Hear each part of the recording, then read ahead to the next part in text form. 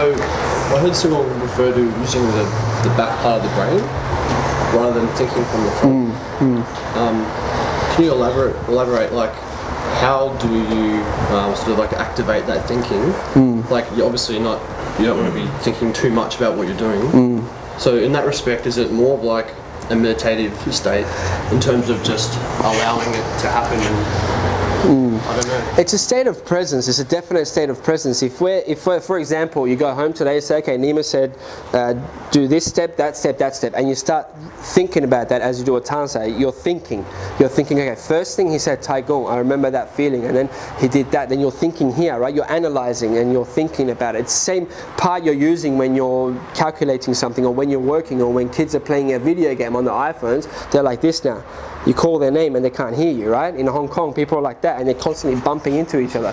Pisses Enrico off. You can imagine. Yeah, bloody hell! It comes and writes on Facebook. Anyway, so we're thinking with here, right? Whereas if you're present, if you're feeling your body. So when I say present, you first start by feeling yourself within the space around you. So feel gravity, balance yourself upright against gravity. You know the range between yourself and other objects, so you can become present.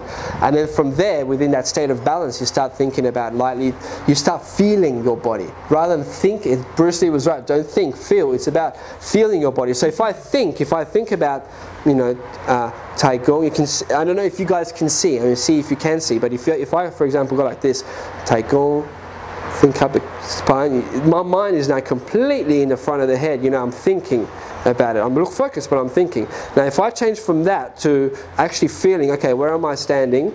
Tai Gong, and thinking up the spine. So now, to me, it feels like my mind is here. It's like I'm looking with my mind at my spine, and I'm rather than here. And this is a very important thing if you're a teacher, to be able to see that. If you're trying to have people's eyes, I remember when we first started, you know, the videos, you'll see, if the videos of me in 2005, Segan was correcting here, and I was going, I really want it, you know, it's really like that. So of course I'm thinking with here.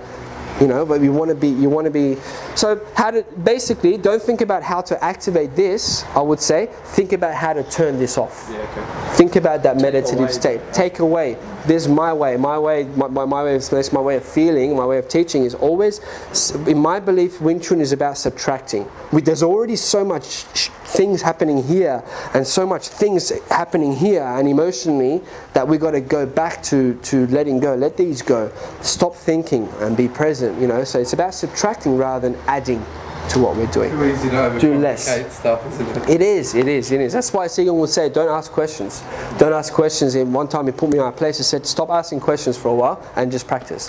And that was in the beginning where we were really scared of him. He was like, you know, put him out there. So we had, at the end we were very, very close.